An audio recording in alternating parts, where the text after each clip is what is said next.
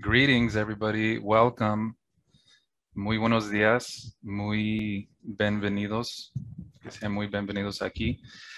Yo soy Ryan Michael Atencio del parte de CARB, the California Resources Board, and you are in the breakout room for Imperial.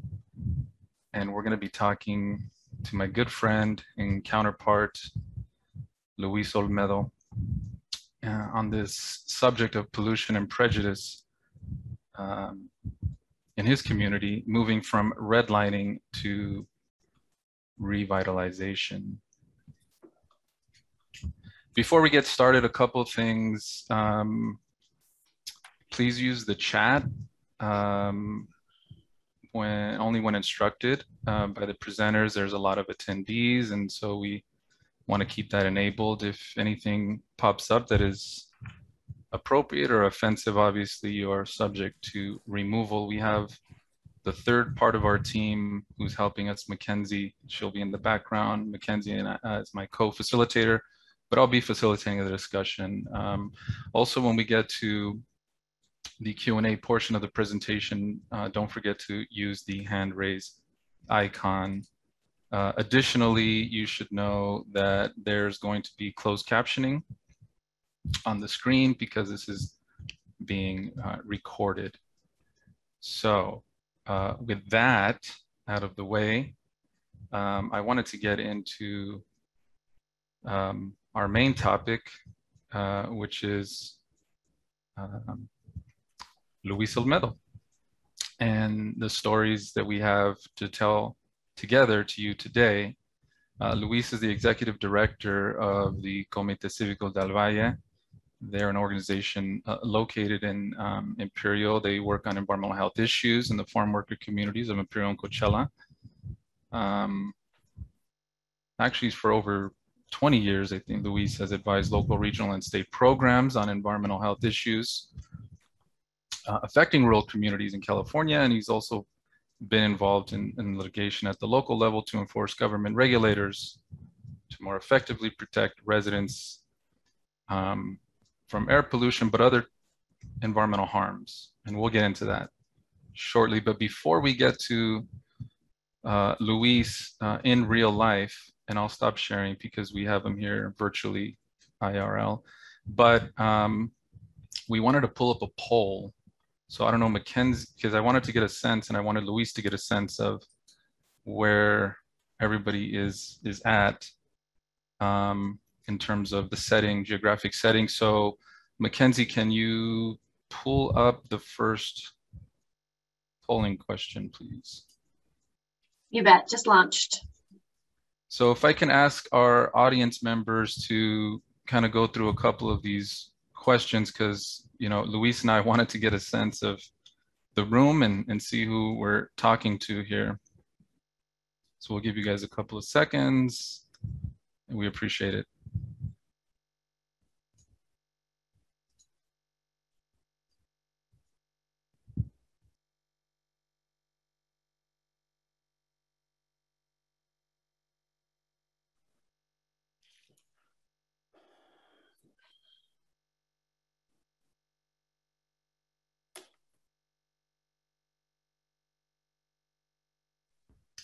Okay, we'll go about 10 more seconds. We're getting some good responses here.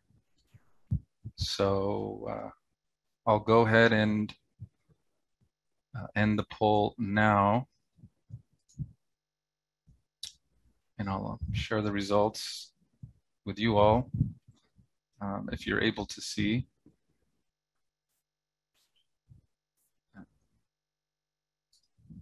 And I'm not sure if you're able to see that.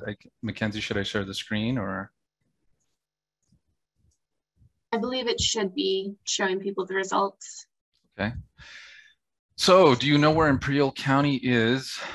About 80% of you do. Have you ever been there?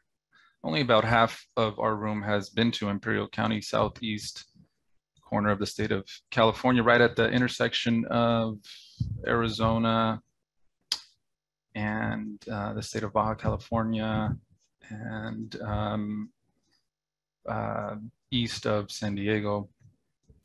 Um, have you ever been on a toxic tour? Only about 15% of you have, and would you like to go? And uh, yes, overwhelming majority, about 80%, would like to go on one. So that's great. That's great to know. We can dig into that.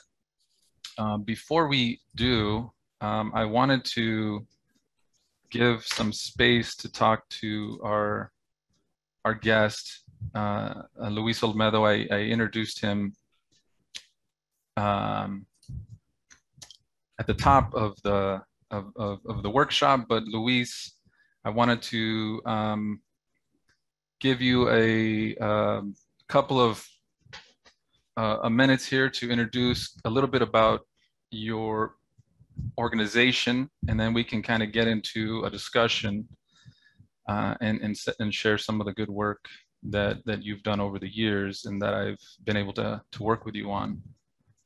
So let me ask you, Luis, can you tell us a little bit about you and Comite?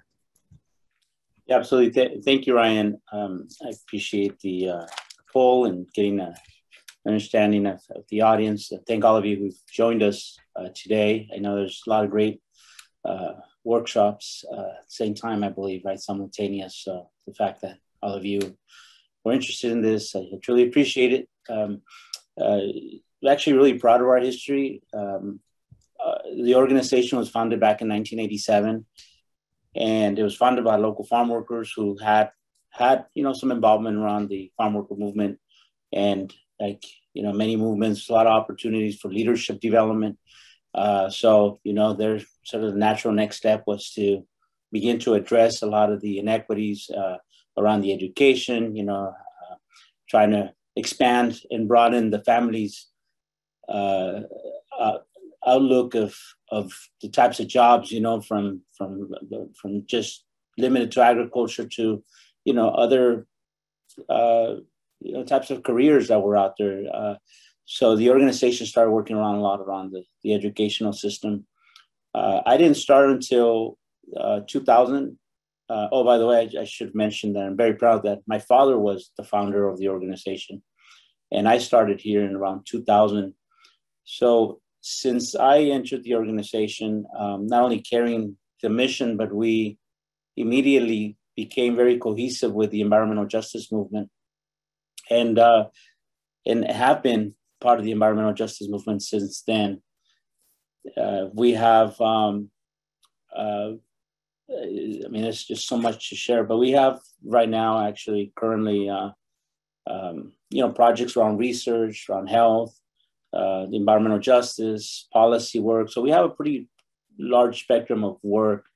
And I think one thing that really distinguishes us is our ability to be sustainable in a way that in a community that has been very distant and disconnected, like from Sacramento and DC, where there's been a lot of local control, to where we've been able to sort of overcome a lot of the challenges of not just being sort of a service type of organization, a quasi-governmental, but being really a true advocacy, mobilizing, organizing type of organization.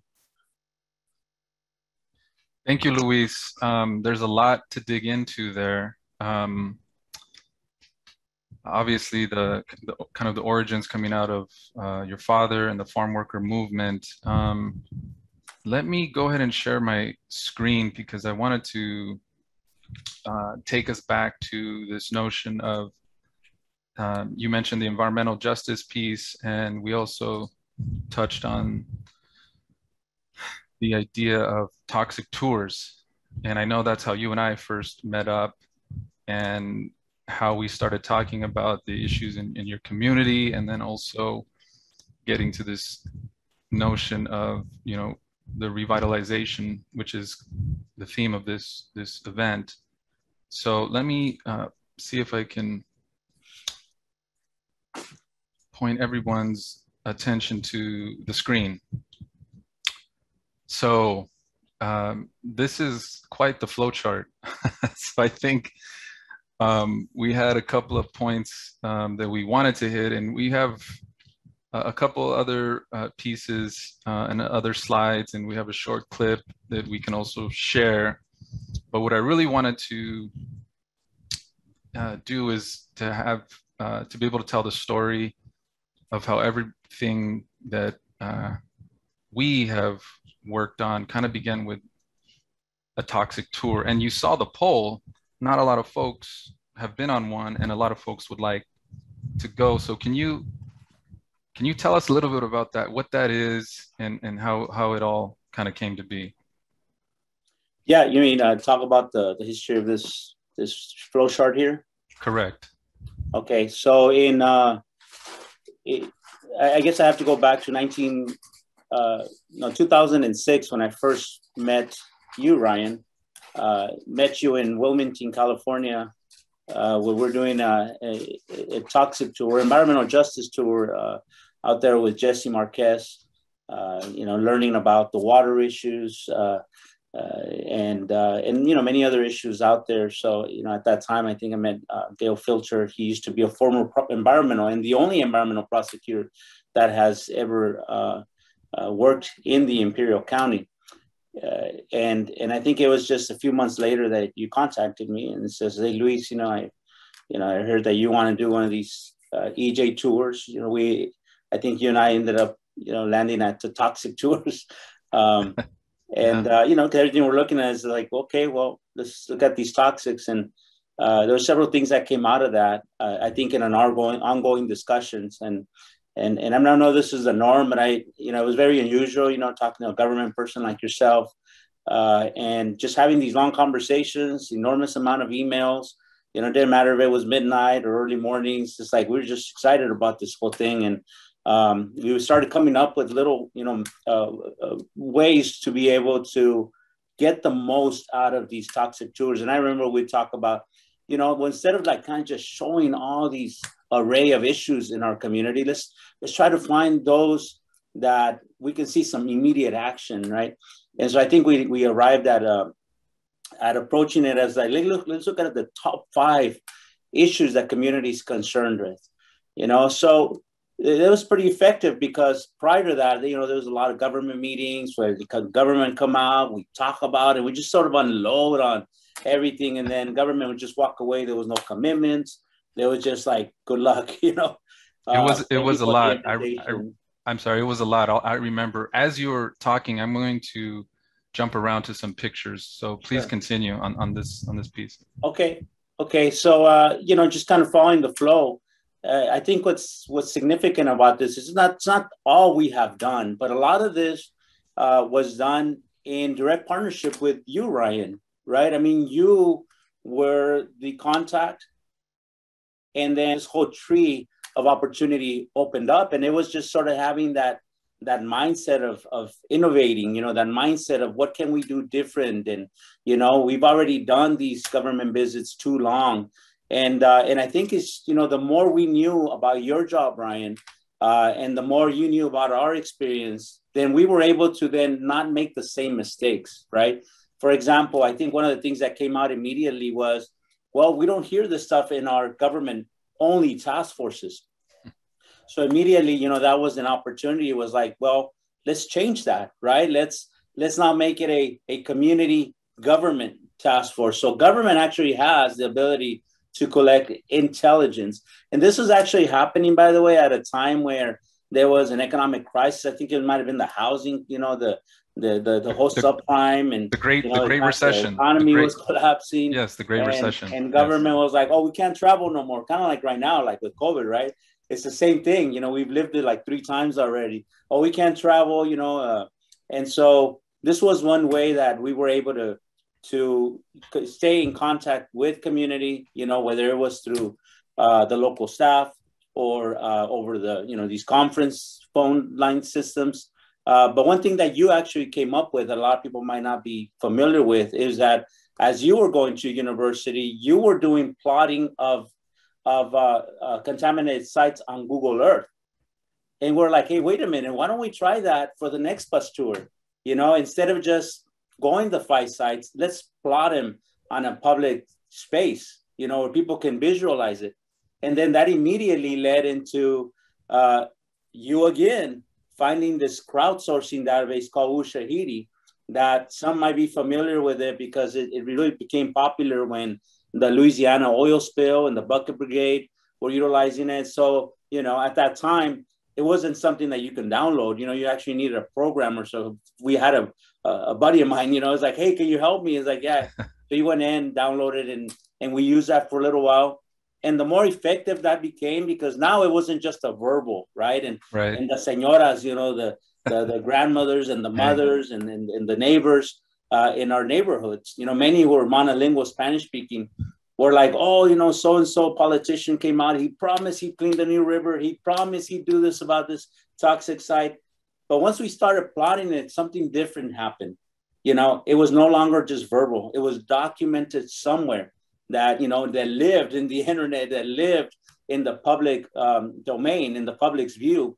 So that immediately, we noticed that it wasn't just the traditional, like, good luck with your issue. It was like, oh, shoot, now we got to do something about this, right? And yeah, all these images are just, kind of part of the whole history, and there's, tons and tons of more, right? But what's significant is it all started with you, Ryan. And then we've been able to expand now the Ivan task forces, and all these task forces in Comite. It's our partners in all these communities in Coachella and in the central, in San Joaquin Valley and in Kings County, in the Bay Area. Actually, there's Los Angeles. in these breakout they're all rooms. listed there. What was that? In these breakout rooms for this event, I mean, there's several partners. So I encourage folks, and they're all going to be recorded. You probably know, so you can go back and reference what Luis is alluding to here and talking about is the partnerships and the network that grew out of this work across the state. There's others that are in the breakout rooms, as Luis mentioned, and the other ones. So sorry to interrupt, Luis. Please continue as we talk about kind of what came out of that touring and then the task forces. And then as we get deeper into this kind of this conceptual model or flow chart, you start seeing like things like legislation and initiatives in complaint database systems being updated. And can you talk about that part, this middle column here? Absolutely. So yeah, everything you see here is all stemmed from these conversations, these partnerships, success after success. And then, we got into the AB 1071, which was supplemental environmental projects. So what we discovered as we were finding more of these environmental issues, they were getting responded to. And at that time, Department of Toxics through the CUPA was one of our main partners at the time. And certainly, some of these complaints from the community were turning into violations. And then we would ask, well, where's the money going? Well, it wasn't going back to the neighborhoods and the communities where these violations were occurring. And so that opened the door for an opportunity to partner with Assemblymember Eduardo Garcia. And another EJ group also had a similar idea with speaker at the time, I think Assembly Speaker Tony Atkins. So there was, this partnership to push this AB 1071 to make sure that at least 50% of those violation dollars went back to environmental justice communities. And it hasn't been easy. It wasn't like an immediate, like, oh yeah, here we're surrendering these dollars. It took a little bit of a struggle with the agencies to get them off these, old legacy projects and get them invested into, the projects that, instead of double victimizing environmental justice by taking the money from the environmental justice issues that had occurred, is getting these monies back. And a lot of great projects are funded right now and continue to be funded. Multimedia enforcement initiatives, again, it all born from the same, because when we go out on these toxic tours, you might see a puddle of contaminated water, but then we start talking about, like, oh, wait a minute, it's contaminated because of deposition, air transport, pesticides drift, and all of a sudden it was like, we need more agencies here because government is so compartmentalized. It's not like you can just dial 911 and you're going to get the emergency call and it's a one-stop shop. It's not. So, you know, again, that's why you, Ryan, became so critical to this. You became the first problem solver, government sponsored, government agent that would help decipher, you know, the web of environmental protection that, you know, it's synonymous to a Rolodex, you know. I mean, in some ways, government doesn't move. Let's just clarify for the folks that are on this meeting that don't know what a Rolodex is. It was like our contacts that we used to have to go through. You know, the Rolodex. I remember you called it the Rolodex, the environmental Rolodex, or the regulatory Rolodex problem. Like, who do you call? You know, if there's a specific issue. You mentioned this thing called the CUPA, which is where I worked at another agency. It's an acronym here in California for Certified Unified Program Agency. They serve as the like the local environmental regulatory agency there in different jurisdictions, you know, counties and things like this. And so I was an inspector, and so we did enforcement, environmental enforcement, and so that's how a lot of this was able to get addressed. But what Luis is really getting at, if I can, Luis, is the fact that this work informed, this work informed, and this was my, well, we'll get to this here in a sec. I think we still have time for this part, but the toxic tours and the local regulatory enforcement at the ground level, which I was a part of, and our group was a part of at DTSC, the CUPA, there in Imperial County, we were able to do the basic regulatory enforcement at the local level. And that kind of got the ball rolling with these little victories, and then these penalties, and then these environmental projects that came from the penalties and the SEPs, they call them supplemental environmental projects, that fed back into as a resource for this system. So sorry to interrupt, Luis. Did you want to get to, as moving to the right, I mean, there's so much going on here from the SEPs. I mean, you see things like tangible things like school air filtration, right? You see tangible things like air grants, and you see tangible things like the People's Blueprint, AB 617. Can you talk about the line from this model to AB 617? Yeah. So I think that again, you know, it's sometimes it's real hard to track, but you know, it was a real good exercise, you know, working with you, Ryan, and you know, kind of coming up with some key milestones. Obviously, if we were to capture everything, it'd be multiple times larger than this. But you know, I just thought like some relevant things that are happening right now, where people might not see, like kind of like where it began, and you know how, you know, our role in having, you know, these what has turned into opportunities for funding, opportunities for research. But, you know, in order to explain sort of the air grants and the People's Blueprint, which the People's Blueprint is sort of a new effort to bring it to where it should have been. You know, the first pass of the blueprint as part of 8617, but it all started back with conversations with you, Ryan, where you're like, hey, have you, you know, now that we're dealing with these complaint systems, the community's complaint system, which is the IVAN, you know, there's this crowdsourcing bill by U.S. Senator Coons. A few years later, then, you know, we come up with, you know, your ideas, we put into work, and we developed this, you know, draft language, and we're able to partner with Assemblyman Garcia for AB 1187 that intended to institutionalize crowdsourcing and citizen science. Because one of the things we learned is government won't do it if it's not in their job description. Government won't do it if it's not an institutionalized obligation. So we learned these terms right away. So we learned how to get government to do things. You know, obviously that bill, you know, didn't get, you know, basically sort of quietly died, and then 617 surfaced, you know, which was great because it actually put money, you know, and did more, right? Did more than what we were trying to do. But certainly served as a foundation to building 617.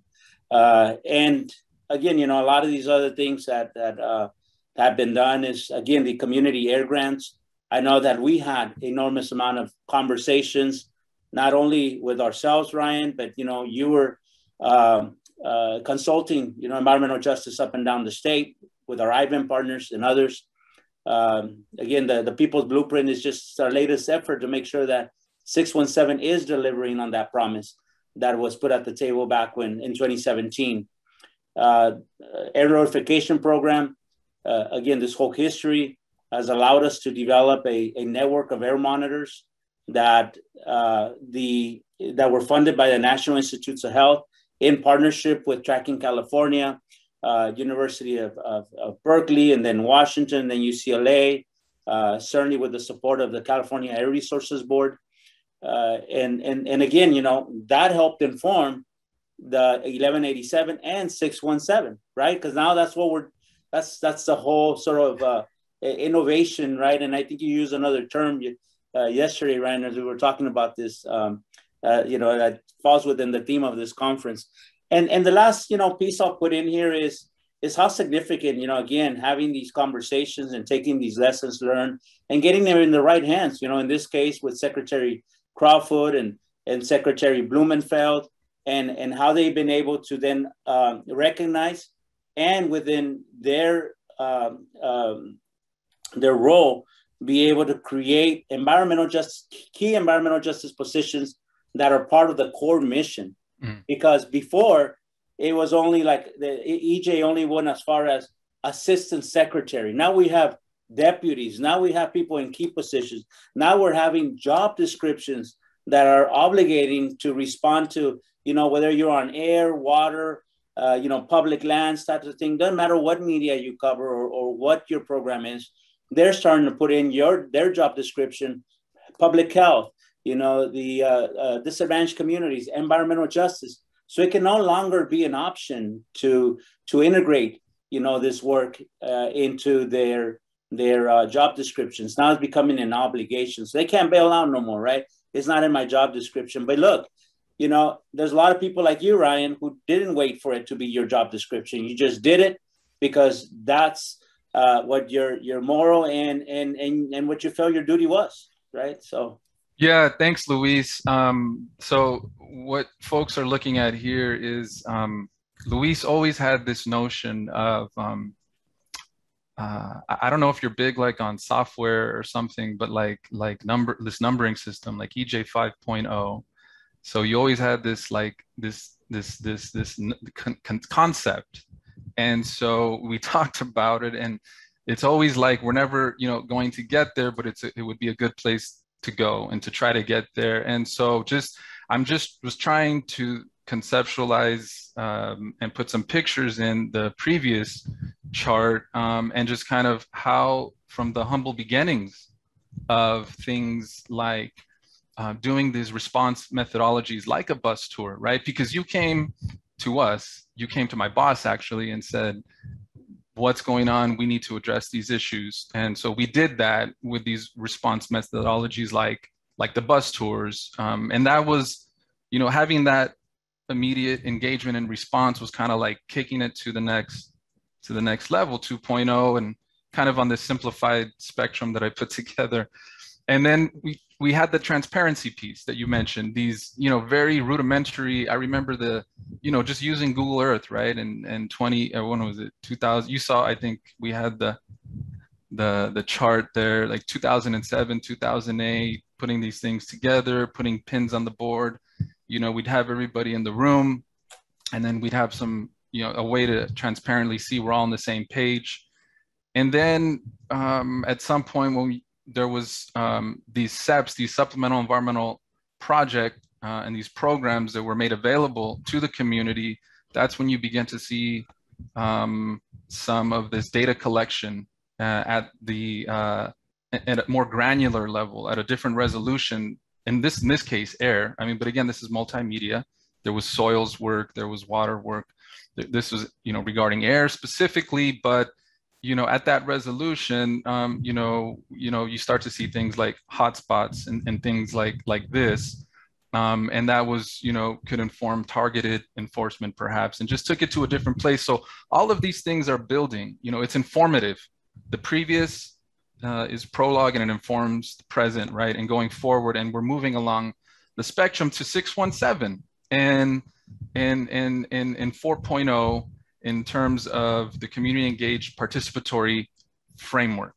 right? Because like, I think we talked about drawing the line from the Ivan model to AB 617, the community steering committees. Where did that language come from? Where did that terminology came from? It came from the groups and the projects and the workshops that you were doing in the early aughts, 2004, 2005, 2006, having these informed community spaces. And then 5.0, EJ 5.0, zero emission, the future, where we want to be. So it's interesting how from the humble beginnings of these kind of initial response methodologies, all the way through the future, the executive order, the dream of zero emissions, right? In terms of air, we're talking about air now. So it's a lot to take in, but you know what, Luis, we do want to save some time. We have about 10 minutes. We'd like to open it up for Q&A. How does that sound? Oh, absolutely, yes. Thank you, Ren. Okay, so I stopped sharing my screen, and Mackenzie, our partner behind the scenes, I'm wondering if there are any immediate questions, or do we want to kind of open it up for a Q&A for folks? Looks like we have one question in the chat right now from Brianna, if you want to address that. Ah, I see. Thank you. Can you please talk more about the use of citizen science? Sure, I can say a few words, Luis, and then I'd like to hear your thoughts. But so yeah, I think citizen science is, by now, 2021, everybody knows the deal. Back in 2005, 2006, this was kind of like groundbreaking stuff. It was different. Luis uses this terminology, the democratization of data. So you couldn't get a lot of things online in 2005 that you can get in 2021. And so particularly when you, like in terms of environmental enforcement, there was a lot of things that were hard to get online. You'd have to go in and do a records request and make copies and pay 5 cents a page, things like that. But now I read there's more data, data available online. And pretty soon people saw the value in that. And I know the groups that we worked with in Imperial saw the value in that. And they took it a step further when these tools and these low-cost sensors started to come out. I'm talking about air sensors and other types of field tools, XRF, things like the XRF is very expensive, but there's handheld equipment that you could take into the field. So things like this, but those things are not just, regulatory agencies can't buy them. Anyone can buy them. And so then you start to see this kind of coming, the rising up of folks that are collecting their own data. You see, obviously, research institutions have always been, doing this. They're the leading edge.